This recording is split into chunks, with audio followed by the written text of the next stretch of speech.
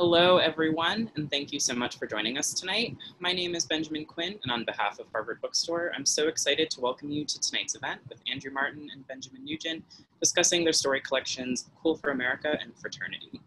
Tonight's event is part of our ongoing virtual event series. We're so fortunate to be able to continue the work of bringing authors and their writing to our community during these difficult times. Every week, we'll be hosting events via Zoom, and just like always, our event schedule will appear on our website at harvard.com, where you can also sign up for our email newsletter for more updates. This evening's event will conclude with some time for your questions. If you'd like to ask the speaker something, locate the Q&A button wherever it may live on your Zoom display, where you can submit all your questions. We'll get through as many as time allows. If you go to the chat section of this presentation, I will shortly be posting links to our website where you can purchase copies of tonight's books. If you already have copies of the books or would like to contribute to this series and our store in a different way, I will also be posting in the chat a link to our website's donation button. We greatly appreciate any and all support you are able to extend us at this time.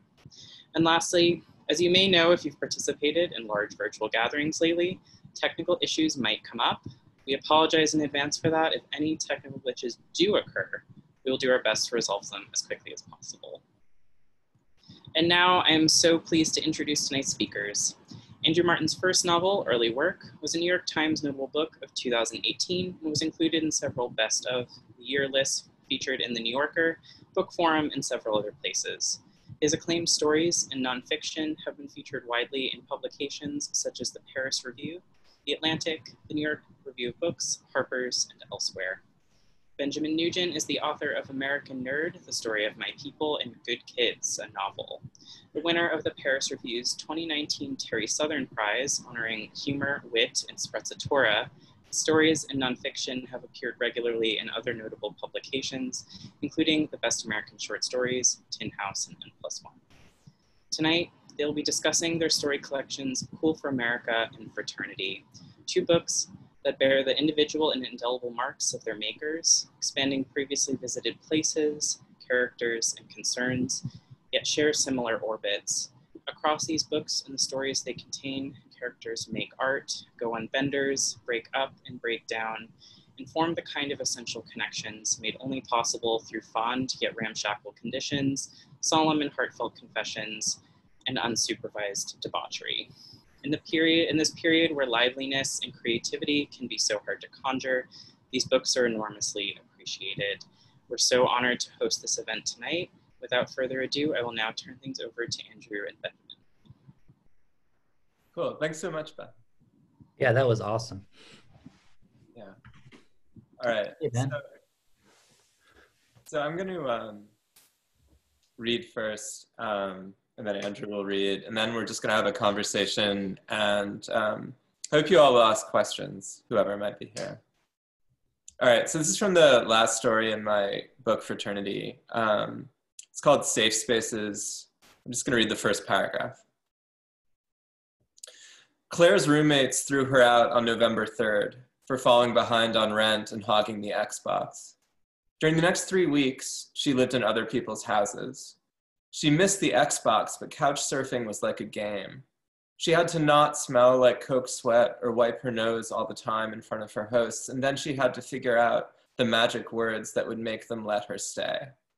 At her aunt's house, she praised a samovar. Ding ding, times 3 nights. At her friend Abby's mom's house, she praised a sword and held it at the invitation of its owner, Abby's mom's boyfriend, a former military school instructor, and slipped it back into its wall-mounted case, resting the blade and pommel in the felt slot. Ding ding, times 2 nights. In Abby's mom's boyfriend's gap-toothed son's house, she praised the smell of cows as the first snow of winter fell through sunlight and country music played on the stereo.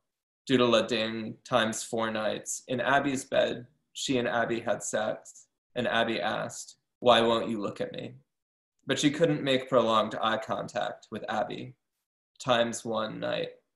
In Abby's mom's boyfriend's gap-toothed son's ex-wife's house, she told the ex-wife about the gap-toothed son's girlfriend, shared 2 lines with the ex-wife, watched her clean the living room, and held the ladder so she could wipe down the candle flame-shaped light bulbs in the chandelier. Times 2 nights. The cocaine made it even more like a game, because when she found a place to sleep, she didn't really sleep. She dozed 2 or 3 hours and bolted upright. She wanted to stay in bed forever and also to get up and break things, but she never slept all day or broke anything. Just lay there half awake until the sun rose, her alarm went off, and it was time to go to work. By mid-November, she was a master of the whole routine. She felt no fear. But then pilgrim hats and turkeys appeared in the windows of the stores, and the game froze. Oh man, that's so good. Wow. Thanks, man. I really like it. Thanks. I'm gonna read the very beginning of my story called The Changed Party, which is the very rare story I've written that's from like a parent's point of view instead of like from the kid's point of view, even if the kids are in their 30s. Yeah, yeah, well put. So I'm gonna just read the first couple pages of this. I was eating a plum over the sink when my 8-year-old daughter, Amanda, slipped into the kitchen and started picking through the trash. She pulled out some crumpled plastic and pieces of old food, examining each item carefully before setting it on the counter. My plum dripped dark red drops into a coffee cup filled with water as I struggled toward a casual intervention. "What are you doing there, honey?" I said. "Checking to see if I threw anything away by accident," Amanda said. She held up a yogurt carton and shook it deliberately over the counter, sending tiny purple splatters across the tile. "Are you missing something?" "I don't know, that's why I'm looking." The logic was just short of airtight. Amanda had woken up in the middle of the night a few times in the past month, coming into our room to tell us she was worried she'd left something behind at her day camp or at a friend's house. Lisa or I would walk her back to her room and go through her possessions, accounting for everything of value, but it didn't seem to settle her. And now this was an escalation. "Honey, I think you need to stop now," I said. "There's nothing in there." "You don't know," Amanda said. "Trust me," I said. "I've been alive a lot longer than you, and I've never thrown away anything by accident." I threw my plum pit in the bin for emphasis and brushed the trash she put on the counter in, too. Amanda watched accusingly and picked at the back of her scalp. "Why don't you go find Patrick and I'll take you guys to the arcade," I said. It was raining again, and we'd already seen 2 loud, terrible movies. "Fine," she said, and slumped out of the kitchen. We'd been at my mother's beach house on the Jersey Shore for 3 days, with 4 still to go. My wife Lisa and I were there with Amanda, plus our friend Mike and his wife Victoria and their son Patrick. My mother was on a bus tour of the West with her no longer new husband. Lisa and I had recently reunited after a 6-month separation, and hosting our old friends was serving as a kind of official acknowledgement that we were recommitted to this thing. For a variety of reasons, this was only going medium well. Dun dun. Thanks, man. That was great. I love that story. So you stated that that is an anomalous story for you, in that it's about the perspective of it's written from the perspective of the responsible people. It's written from the perspective of the parents.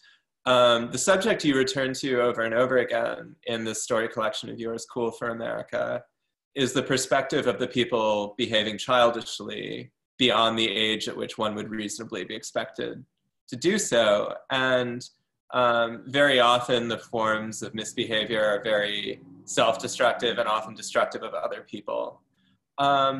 What do you think draws you to the perspective of the person doing wrong, the perspective of the person self-destructing?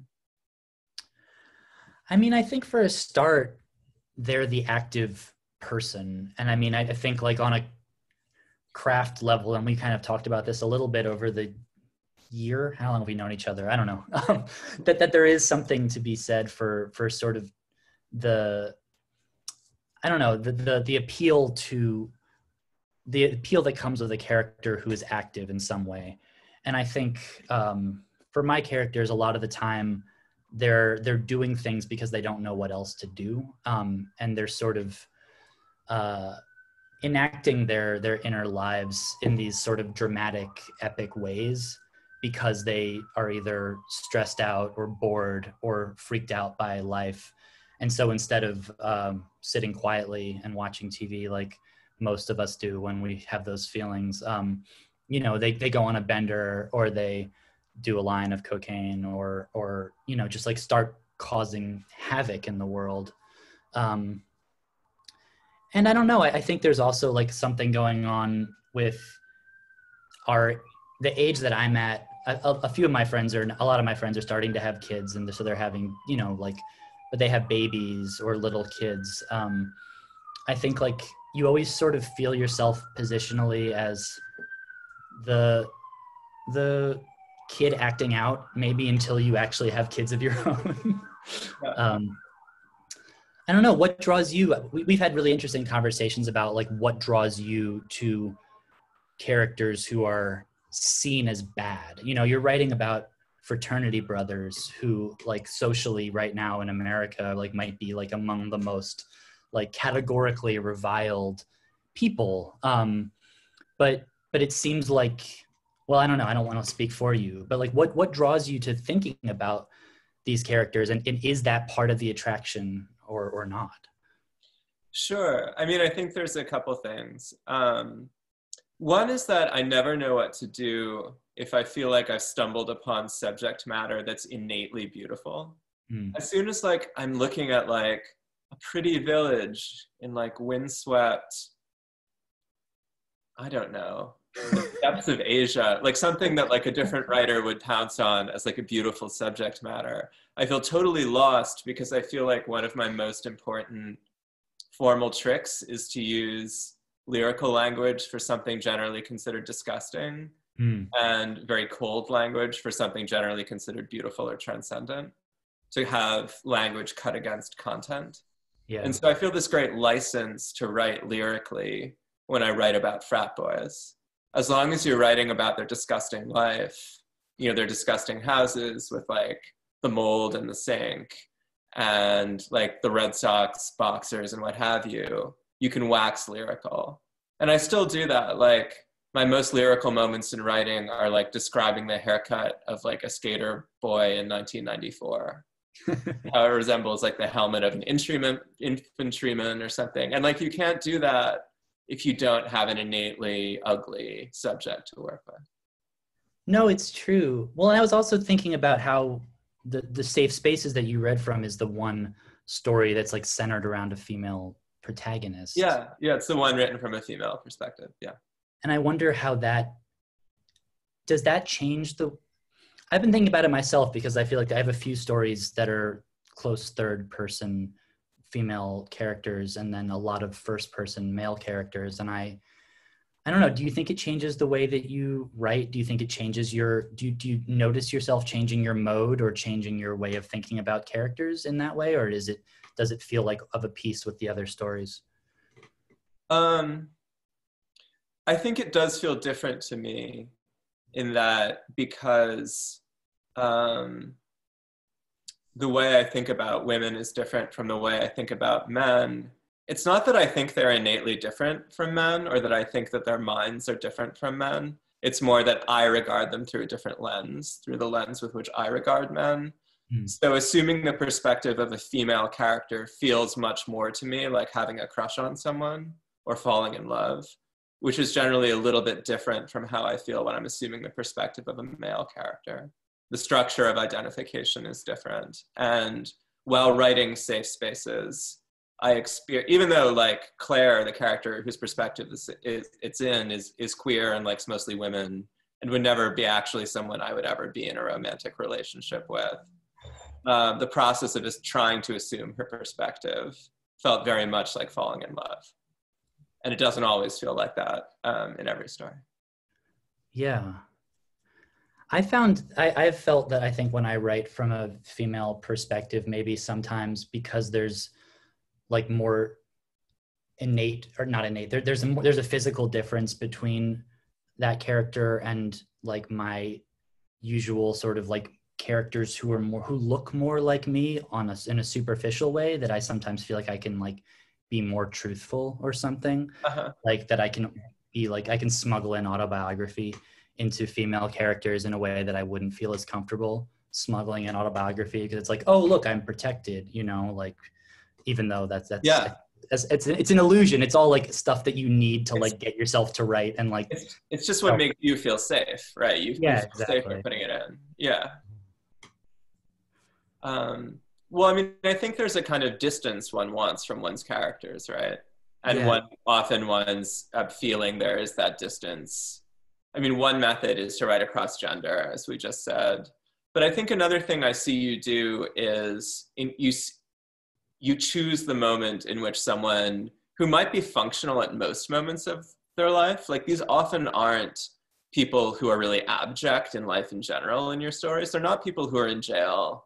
They're not people who are looking back on a life that's been totally gutted and ruined and there's no turning back. They're often people who are quite talented and like together in some respects of their life, who have gone to good schools, etc., who are in their worst, lowest moment. And that's when you're choosing to write about them.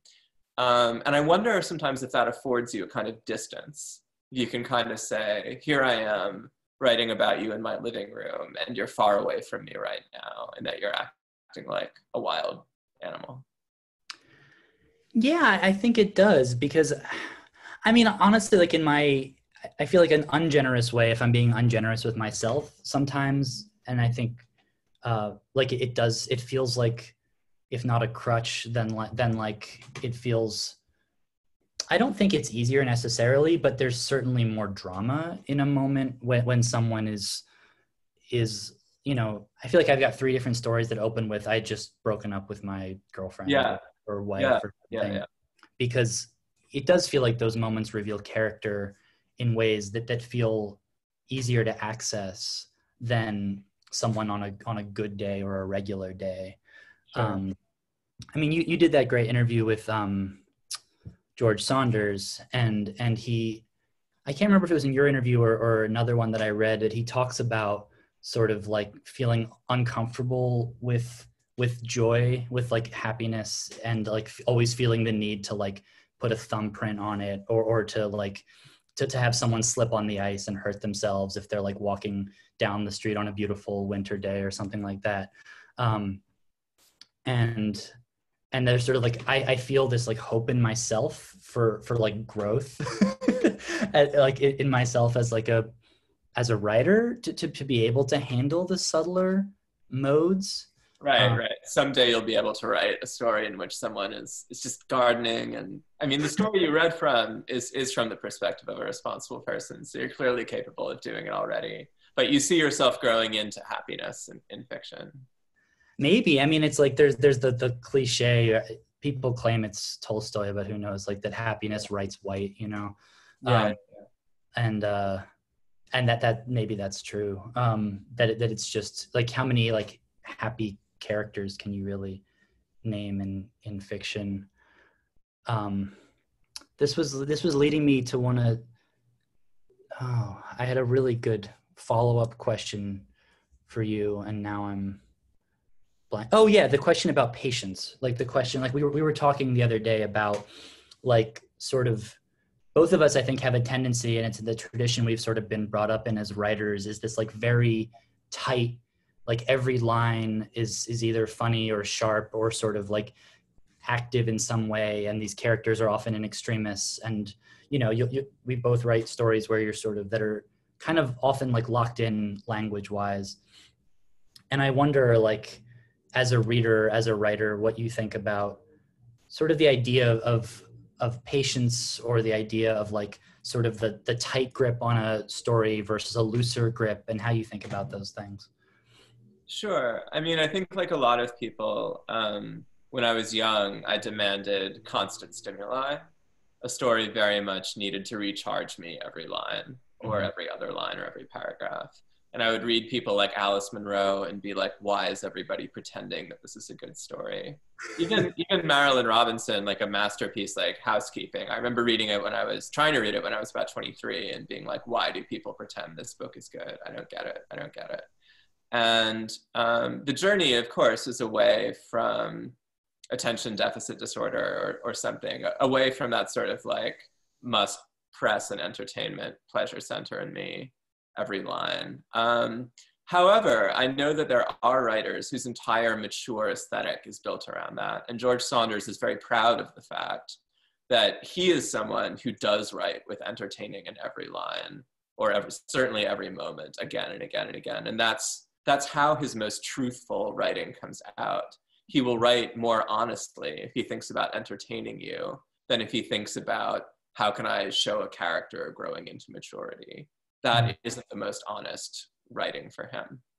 And so it is a personal thing about what brings out your most honest, interesting work. But I will say that one of your most moving stories for me is with the Christopher kids, because only by the end do I have a sense of what is happening, because of that great Alice Munro style flash forward. And I hope you don't mind some spoiler alerts. May I spoil your story for 30 people? Basically there's this brother and sister engaged in all kinds of unruly, druggy behavior. The sister is younger. She's already been to rehab a few times. The brother has managed to stay out of rehab, but he's essentially dragging her back into addiction slowly throughout the story. He doesn't think much of it. He's just been dumped, and so he's in this very selfish place. And then you flash forward and you see that in some sense, he's nearly killed his sister. That on this night, the accidental murder of one sibling by another sibling has taken place in a kind of attenuated, indirect, unintentional way. And I find that devastating. I find the end of that story totally devastating, that we look back retroactively and we're like, my God, like this was a slow motion murder we almost watched. In his kind of like slow encouragement of her to like, come on, participate, do these drugs with me, et cetera, et cetera. Yeah. And I found that, and I wish I could do that. I wish I could have the patience to do that in a story. And I'm curious how you did it. I mean, that story required real life patience, right? And it was such a lesson to me, but like a hard one to learn, in that I had written the sort of main body of the story, relatively quickly over the course of a couple of months, and thought I'd like, this was a pretty good story. Like it's sharp, it's punchy, it's funny, it's sad, like. And I thought I had licked it. I thought it was done. And like originally for like a couple of years, it ended with them presenting this like rock to their mother for Christmas. And the mother says like, a rock. So not as good as your ending that you eventually got. And it was just like, cut to black, like a rock, how thoughtful, like get it? Like they're assholes. That sucks compared to what you yeah. And then like, I kind of knew it didn't work, or I just like there was this part of me that just like knew it wasn't good enough. And I sent it to a few friends and they kept being like, yeah, it's not like, it's good, but there's like something missing here. And so finally I was like, I guess I got to keep writing. And just sort of pushed it forward. And, sometimes there was like even more to it. And like, I had one version where it has like a really terrible, like surrealist, It's a Wonderful Life kind of ending where they like come home from the hospital and people are like playing the piano and like singing Christmas carols. And I was like, one friend of mine was like, you nailed it, it's great. And I was like, I don't think I'd never show anything to that friend ever. That's so lame. I'm sorry. But I write a million lame endings to get one good one as well. Do you write past the ending, or how do you? I've never asked you about this kind of crap. No, I just write shit ending after shit ending after shit ending. It's somehow when something is really important, I like have to have 80 bad ideas. Like I've had so many bad tattoo ideas in my life that like, and I think an ending is the same, because it's the most important thing. The pressure is on. It's what you want to be permanent. What you want to be. It will last forever. It will last forever. And so I have to write so many shitty ones. I have to write, if it were a tattoo, it would be like, I don't know, like a Neutral Milk Hotel tattoo gotten late at night in the East Village in 2003 or something, just like terrible ideas, sentimental. And one of the things that I had to learn how to do was to listen to a story rather than dictate to a story. To try to say, this story is going to tell me what it wants, and I cannot come to it with any idée fixe. I can't come to it with any notion of what it is. And that humbling happened over embarrassing myself with my terrible endings, like over and over again. And do you think it was because you were too set on the meaning of the story? Because I was trying to convey meaning rather than just say what action would feel like a kind of living creature, like flying closer and closer to you, rather than meaning something. Like, it's something I tell my students, like, if you look at the canonical, like, MFA stories, like the ones in Jesus' Son, like, do those endings mean something? They don't. I mean, like, the really canonical ones, like, you know, and you ridiculous people, you think that I can help you. They don't, you know, they don't affect a story's meaning in any describable or cogent way. Yeah. Well, I was also thinking about the way that your book, like whether, because I feel like there's so much pressure on stories. I feel it on individual stories to each like have their own meaning and have their own mechanism that works. But something that's like great that I found about writing a novel is like there's sort of less pressure in some ways.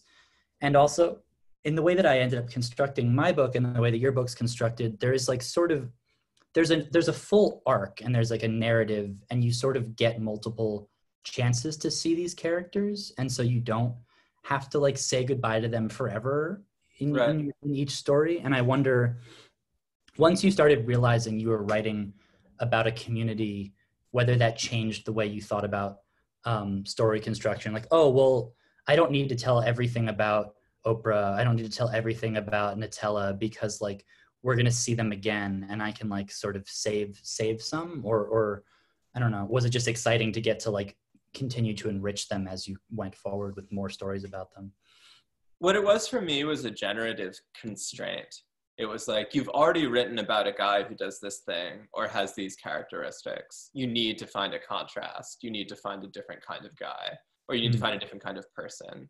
You need to find a different angle from which to view this house. And the constraint gradually grew narrower and narrower and narrower because I'd exhausted more ways of looking at this community. I'd exhausted more possibilities for frat boy characters. And I really like a generative constraint.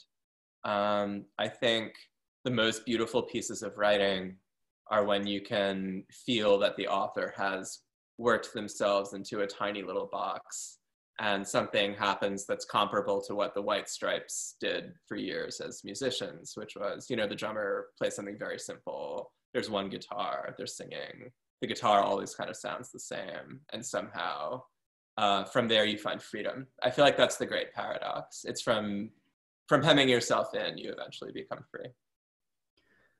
I find it very hard to remember that as a writer because like, yeah. Because you start over with the blank page and it's like you could do anything, you know? Right, it's to get away from that terrible situation where you feel that you could do anything. Right. And save you from like having to think about what you're gonna do. Like that's where freedom comes from. Yeah. Because you can't do everything. You can't do anything. You can only do like one tiny thing. And so yeah, like giving yourself a very narrow field to work with. Yeah, so important. Which maybe, you know, I feel like people often accuse you of writing about the same milieu over and over again. And I'm curious how much of that just feels like you're using lived experience, and how much have you kind of set yourself a generative constraint? Is it a formal decision? I'm going to get these other options off the table so I can exhaust the possibilities, look at it from different angles of this one sort of set of humanity that I've chosen to focus on, which your many fans in the critical establishment will call millennials, well-heeled millennials, angsty millennials, these terms that are reductive but not factually inaccurate, right? Yeah, right. And it's a funny thing because I certainly wasn't actively thinking about, I'm going to write a book or two books now about millennial, you know, millennial artists or artist adjacent or artist, you know, would be artist people. I think as you have talked about with Fraternity, it was like I wrote a couple of stories and suddenly it just felt like I had found like a vein that was just like so rich with stuff I wanted to write about. And for me, it was the two stories about Leslie were written before the novel early work. And those stories to me, when I wrote them, felt like I'd like sort of busted something open and just like found a character that I really loved and cared about, and like a sort of way of thinking about the world that felt like I could explore things I wanted to do, and I could like kind of use situations that I'd been thinking about but couldn't figure out like how to write them. I don't know. It's so much. The funny thing about writing is I think like the subject matter ends up being what critics and people talk about, as though you sat down and chose your subject matter. Well, you chose it, which is right. so interesting. Yeah. And on some level you do, but like if you want to write and you want to like have work in the world and you want to be excited about what you do, you kind of have to, if this is working for you, you know, if you're finding a vein, if you're finding your imagination like captured by this stuff, it seems like it would be treasonous to turn away from it just because you're worried that it's like gonna seem like you're doing the same thing or whatever. Yeah. Well, I always want to say when people write as if writers choose their subject matter, like, no, like, do you know how many like terrible things writers write choosing the wrong subject matter and experimenting and like throwing things away before they arrive at something they can actually do? Like I feel like there's this ignorance of the process in which people think that writers get to choose what they write about because they underestimate how much has to be thrown away. They underestimate how much has to be tried and fails. Yeah, I mean, it's funny because like I think with the book world, I'm so up close to it, but then I remember, you know, I would read like music reviews. Like I grew up reading Rolling Stone and then Pitchfork and all this like obsessively. Yeah, and they impose this narrative on a band that one just absorbs, where you're like, well, you know, this like third Walkman album isn't really like an exciting like expansion of their sound or subject matter, and therefore like it's a 6.7. You know, whereas like, you know, you're not going to have the Walkman to kick around forever. And now it's like great that they made 6 albums that like, you know, kind of did the same thing or whatever. You know, just using them as a random example, you know, but it's like, I don't know. It's a funny thing when you impose this narrative that is completely set from the outside. Yeah. Well, to keep going with our indie rock from the aughts analogies, and I love how this has become the source of analogies we've been using. Sometimes what you do is very impressive to me in that you start with a moment where the reader is quite detached from the characters. The reader is at a comic remove. The reader is feeling arch toward the characters. And from that, you zoom into a moment where the identification with the characters is extreme, where we go from the detachment of comedy, right, which I think of as kind of like a wide shot, to the close-up of sadness and misery and extreme identification. And I wonder if you do that intentionally, if you think, I'm going to start with something arch and then go to something really sad, which any self-respecting band of the aughts did quite frequently in albums. You think about, I think a lot about the first Fiery Furnaces record, which goes literally from their most arch song. Yeah, of course. I mean, have we talked about how they're like my favorite band of all time? No, but obviously they are. Like, because it goes from Tropical Icy Land, right, which is this arch, pretty little song, to Rub Alcohol Blues, which is the most devastating, like direct, like on the nose, like I'm in deep shit. Like, and that transition to me is what I see you do over and over again in your fiction. I mean, that's a high compliment. And I think it happens sort of organically, you know. I think a lot of these things are narrative devices that one picks up from music and film and from reading. And I think one of the things that like can drive you crazy about putting together a collection, and I wonder if you feel the same way, is the like, you start to see your own tricks a little bit. You see like 11 stories lined up, and I cut a few out of this book because I saw myself doing the same thing in them in ways that I felt were too obvious to me, and therefore had to be obvious to the reader, that I was sort of like revisiting or reusing certain narrative methods. And I think there are just like, I really want to think, and again, it's like you can't think too hard about it or else you'll go crazy, about like how to disrupt these narrative tendencies, you know, because like I do think I've like figured out things that work for me that I can like get from beginning to middle to end and feel like, oh, that feels like a successful story. Yeah. And then usually I sort of realize like, oh, you set up this character, then you had like a second character come in and like do some business in the middle, and then there was like a fight at the end or something. And like that's how you got out of it.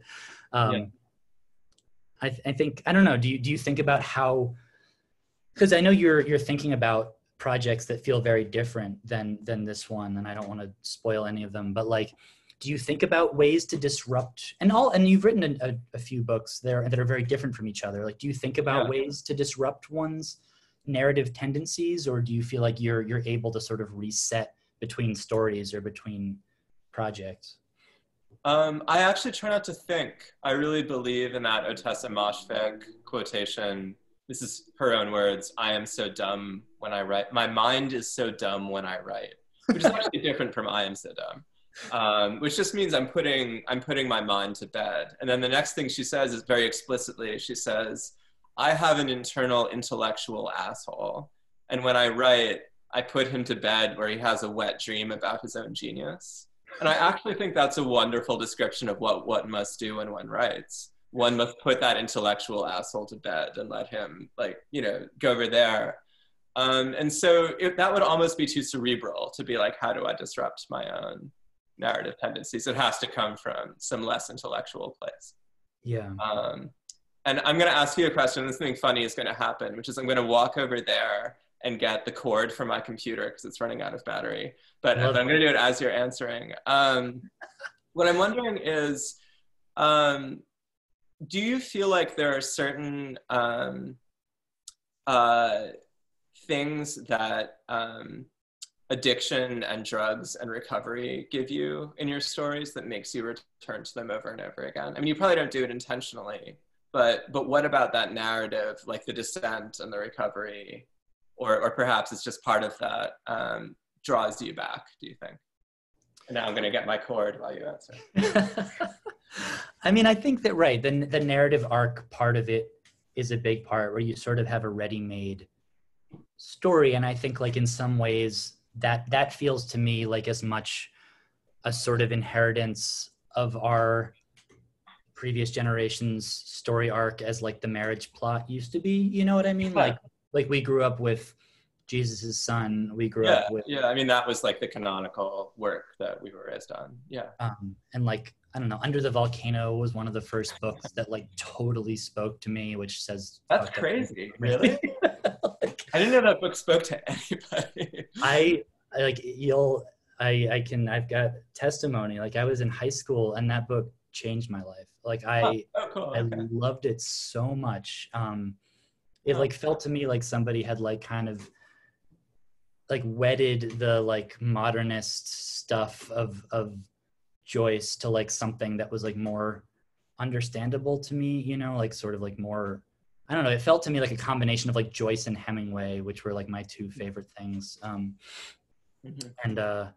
But so, yeah, I mean, I feel like the addiction narrative was there. And then I think like a lot of my writing, and I think a lot of like people probably are still pushing against things like Kerouac and Hunter S. Thompson, which were like hugely important to me. And it feels like only natural that as a result, you sort of like romanticize, I certainly did romanticize booze and drugs in a huge way. But then when it comes to like writing about like, you know, a decade of romanticization or more, you sort of like, once you put it down on the page, you realize you're writing about addiction, even if you thought you were just writing about like people drinking every 20 minutes. And then you start to reckon with the actual consequences, not in a preachy way, you know, but like inevitably, if you're writing honestly about drugs and alcohol, you're writing about like what it does to people's relationships and what it does to one's life, you know? Yeah. Well, it's 7:45 and it looks like there's some questions. So Benjamin Quinn, do you want to give us some of the questions? Hello. Yeah. And So I'm going to start, we do have a couple questions. I'm happy to receive more though. So I'm going to start with this question. It was such a delight to hear you both talk about music. So I'm going to ask the music question, which is, what sort of music do you listen to when you write, or do you? Ben, do you want to go first? I'm actually really interested. Yeah, I don't listen to music while I write, but I stop and procrastinate and play guitar and piano very frequently. And it's the way to go from you just started and you're drinking coffee and you're feeling like an intellectual asshole to less of an intellectual asshole. It literally is the lullaby that puts your internal intellectual asshole to bed, where, to use a Tessa's phrase, he goes and has a wet dream about his own genius and leaves you alone. And so I don't listen to music while I write, but music plays that important role. It's funny because I'm not a musician. I wish I was, but I know you are, and many of the writers I'm friends with are musicians, and they often tell me they can't listen to music while they write. And I wonder if that has something to do with it. Yes, I would say it does. Yeah. Because you get distracted by it, or you feel like it's like something that you can't just like put in the background, maybe. Whereas I listen to music constantly while I work, to the point where like it kind of drives my partner Laura crazy, and I have to like, quarantine myself in our small apartment. And it's often, but I'll often listen to stuff that I've heard 100 times, or I'll listen, like writing early work, I just listened to like a couple of rap albums like over and over again. And like there was like a part of me that was like trying to like absorb the vibe of those albums and like sort of like take on a little bit of the like swagger or like some of the, I don't know, attitude or like dexterity of those records. I love the moment in early work where you talk about one character seeking to curb stomp another on intellectual grounds. And so now that you say that, I can see like, oh yeah, like it had. I know. Yeah. I try not to be obvious about it, but there's like a lot of light hip hop thinking embedded in that book. Yeah. Cool. Also, this is just another quick question. What kind of guitar do you play, Ben? I mean, I have it right over here. Hold on. Yes, show us the guitar. So there's actually a literary story behind this guitar, which is that Sally Rooney's husband, John, left it in my apartment. And it's really nice. It's like, I think it might be European and, well, it's really out of tune, so I'm not gonna play it. But yeah, it's just like a really simple acoustic. And I have the action set really low. When I was in a band, I wasn't a guitar player. I was a keyboard player. I still think of, I think I still think about things that keyboard players think about, like starting out with a rhythm and then putting a minor chord on it and then a major chord on it. I mean, that's what guitar players who are really good at picking think about too. Like Elliott Smith thought about guitar that way, was able to keep that in his head that way, but I can't, certainly. Great, so here's a question. Actually, I'll ask this one next. It was interesting to hear you both speak about rewriting endings. Does it feel in the end that you were writing towards the ending that you chose all along, that some part of you knew it, but it was hiding from you? That there's one true ending, I guess. It's a little mystical for me. Like I think like there is, I don't know. Well, sometimes you feel kind of mystical while you're writing, but I guess there's a difference between like, turning off one's conscious thought and like sort of believing that you're like moving towards something. But when I'm thinking about it intellectually, I would say like, I don't really believe in this like sort of, there was always going to be an ending. Like if I had just given up and decided to like try to publish, I probably could have like gotten the Christopher Kids published with its original bad ending. And that would have probably been the end of it. It would have been such a loss. Like that would have been, yeah. But it's this funny thing. Like, do you think that there's the one true answer to a story? Yeah. I mean, sadly, I think often I read a story that's been published and it's what you just described. Like, it got accepted somewhere with its ending that was 10 endings away from the right ending. That someone, I think Saunders actually put this very well once, which is that he said, there are endings that have the formal qualities of an ending without the spiritual qualities of endings. Oh, that's and I think that's exactly right. That it's really easy to fool yourself when something looks like an ending, talks like an ending, whatever, and just doesn't quite have that, punch in the gut or laughter or whatever you might be looking for. And the people who are really great at writing endings, Amy Barradale is an unsung master of the ending. Their endings don't really make sense. The ending of William Way. Why does that ending work? What's the line? Like, I'm sure it changed my life or something like that? Yeah. They're just coming down from acid and she says, for some reason, So it's something very banal. And then there's another story where she's at a Buddhist retreat and she's just talking to an older woman who's vaguely based on Renata Adler, it seems. Vaguely. And that woman says, is talking to her about another woman at their retreat, and the main character says, yeah, I'd like to stab Cheryl in the chest. And it ends there. Which is a wonderful, it shows someone getting to a more honest place. It does dramatize something. It does show a therapeutic moment between this young woman and her mentor. But it certainly doesn't have what we would identify as the standard formal characteristics of an ending. Yeah. Great, thank you. So here's a question.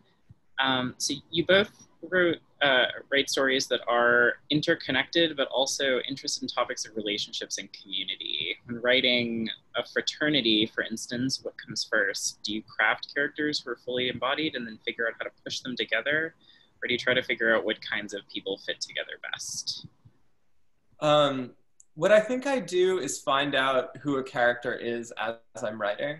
For example, the first story in my collection is called God, and it's written from the perspective of a closeted gay narrator who's a frat boy in a frat, who hasn't admitted his sexuality to himself. He's concealing it from himself for much of the story. And I only figured that out about him, I don't know, a couple pages in. I was like, oh, this guy is in love with this other guy and he's not admitting it to himself. And so it's very unintentional with me. I only can listen to the characters and find out who they are. And if I'm lucky, I learn more and more as I go. But I also find that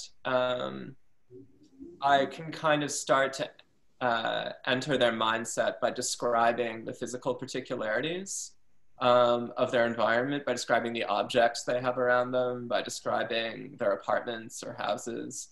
That stuff always kind of starts to show me their mind, because by showing how someone perceives the world, you are showing how their mind works. And you might not even know you're doing it, but it's the way they perceive and what they notice and don't notice that eventually reveals to you who they are.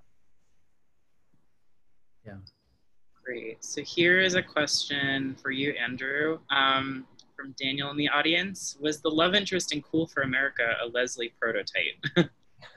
I think that's one of those things where I definitely realized, I think in a actual timeline sense, yes, she was. I wrote that the story Cool for America is the very first story of any of the stories in that collection.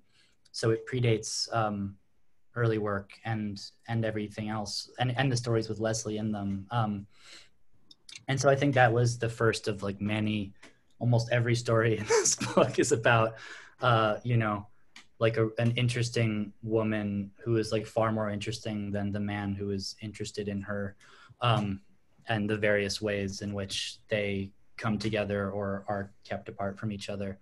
And I think the reason that I named the collection that, besides the fact that I think it's a cool title, is because I do feel that story feels sort of like the story, the sort of prototype, as you say, for a certain dynamic that plays out throughout the book and in both books, honestly.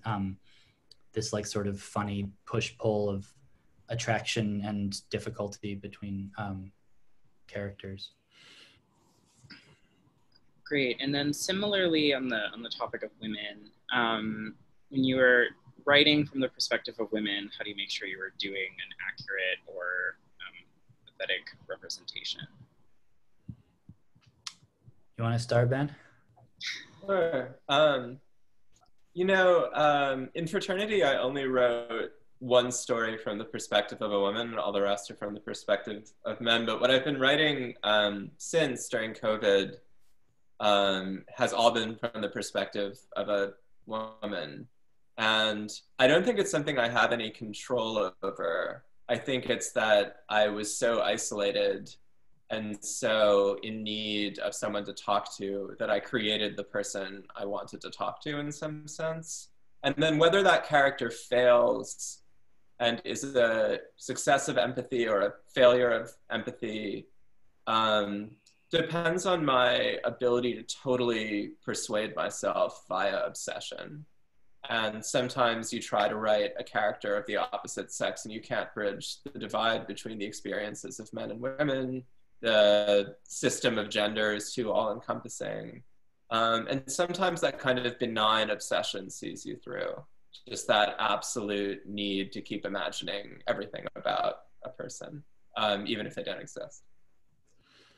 Yeah. I mean, the question about accuracy is really interesting because I think it happens all the time when I read student work, and like sort of less frequently, but still sometimes if you read published work that really gets either cross-gender stuff wrong or cross-cultural stuff wrong. A thing I see the most with students is like them writing like an old person and they're always just so sad, like the very sad 70-year-old man feeding the birds, you know, like who's just like so sad about his life and how his grandchildren won't talk to him. And you're like, surely 70-year-old people think about like something besides their grandchild not being nice to them. But I think like, I mean, on a like practical level, I do like my like sort of small intimate reader circle includes women and is like kind of heavily weighted towards women just by luck of the draw. And I do think, I mean, I've never really gotten the note because I've also like, I think like tried to teach myself not to like make the very obvious mistakes that you see, or like mistakes, or just like sort of the you know, like the classic student thing is like a male writer, she looked at herself in the mirror, like she was looking pretty good today, like her lips were full and red, you know, like that kind of shit. Or, you know, just like always noting that like whether one is like having one's period or not or something, where you're just like, that is not like the what, you know. And so I don't know, I think like I ordered a cranberry soda because I was having a UTI. Right, just like no, that's not and so I think like, I don't know, having someone vet things is useful, not in the sense of like, can you check this for me, woman, but you know, just like having that be a part of your world of readers for whatever kinds of characters you're writing about seems useful. Like, I mean, what I often tell my students is don't think of this person as a man, don't think of this person as a woman. Think of them as an individual, because what they very often do is like commit this exercise, which I think is they attempt this exercise, which I think is committing an error, where they say, how would a man regard this situation? How would a woman regard this situation? Am I getting what a man would think right? Am I getting what a woman would think right? And I think as soon as you start to do that, you're lost. Yeah, and I think it's a fault of my own writing in general that it's like not super embodied. Like the characters, like you wouldn't really know what most of these characters look like. Like there's a few instances where the first person narrator will describe the person he's looking at or she's looking at. But I think this can almost be a strength in this case, because it's like, I just don't think that much about those things and just think in terms of consciousness. And also sort of like maybe in the Otessa way of like banishing one's intellectual self, just assume for the sake of writing, not intellectually, that like we kind of think the same, just like we're the same. like for the sake of this exercise, like we're the same, men and women think exactly the same, and don't worry about it. And then like, it's not a problem. Don't overthink it, maybe, is part of what I'm mostly what I'm saying. Yeah, but I'm also like you in that I had a writing group during the writing of Fraternity that was super important to me. That was 2 men and 2 women. And I think I would have been lost without that as well. So it can't just be intuition. I agree. Yeah. Great. So we have time for just one more quick question, and I'll end with an attendee who's looking for just a book recommendation. In the interest of time, I'll just limit you both to one. Maybe. Okay, how about just what are you currently reading that you would recommend, if you are? Do you want to start, Andrew? Yeah, I'm reading this really great Gary Indiana book called Do Everything in the Dark, which is one of his like more obscure books.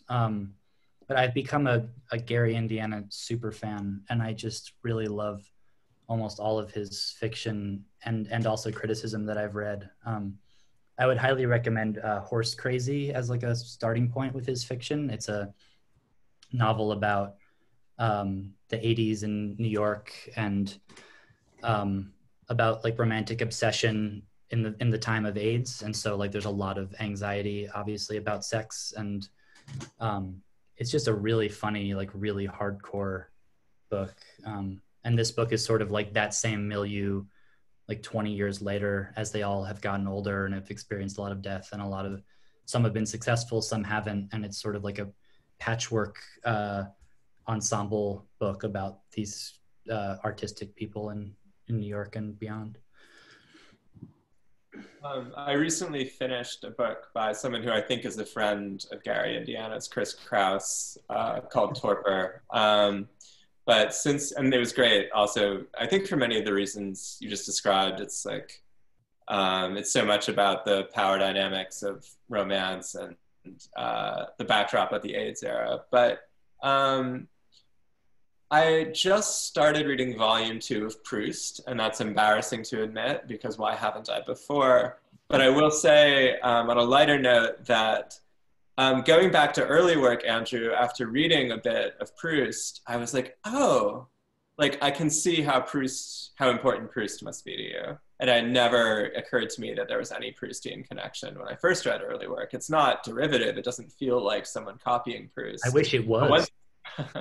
Once I knew that you loved Proust, I was like, this is like a Proustian attention to the details of people's houses, to their families' ways of making money, their gestures, the minutiae. All of it was very closely observed in a Proustian fashion. I think for like the last 5 years until like earlier this year, I was reading Proust all the time. And so I think it started seeping into everything. Yeah. I love that Proust and gangster rap appear to have been like the two, the binary that brought early work into being. These are the 2 things I maybe love most in the world. Yeah. Well, that is an excellent place to end with Proust and gangster rap. Thank you both so much for this amazing conversation. I just want to take a moment to thank our wonderful speakers and all of you for spending your evening with us and showing up for authors, publishers, indie bookselling, and our incredible staff here at Harvard Bookstore. We sincerely appreciate your support now and always. Please make sure to check out Cool for America and Fraternity at the links in the chat or visit our website. Thanks again for your time and your support and for spending your evening with us. Have a great night, everyone, and thank you so much and stay well. Thanks so much, Ben. Thanks, Ben. Thanks, Andrew. Thanks, everyone. Everyone else. All right. Be well, guys.